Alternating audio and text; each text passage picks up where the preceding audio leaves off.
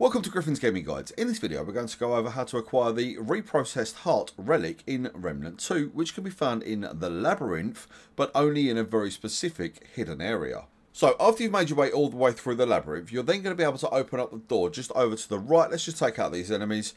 Hit that door there, you're going to be able to open it. It's just to the right of the portal that glitches out that we also need to go through in order to acquire the Reprocessed Relic. Now, if you have been through the Labyrinth, you're going to be fairly familiar with this portal, as it's kind of the end of the area which leads you through to acquire the item that you're going to need to get through to the Labyrinth Sentinel boss, obviously the main boss of the Labyrinth.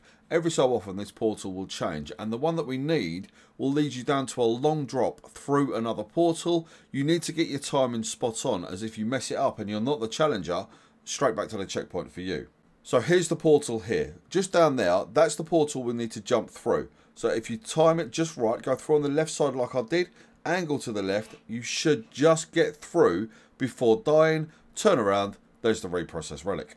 Now the Reprocessed Relic will, on use, convert 5 health as grey health to 40 mod power per second for 25 seconds for both weapons. You cannot die from this conversion, however it will hurt you and leave you with only 1 health. This for me is one for the collectors, not for the gamers.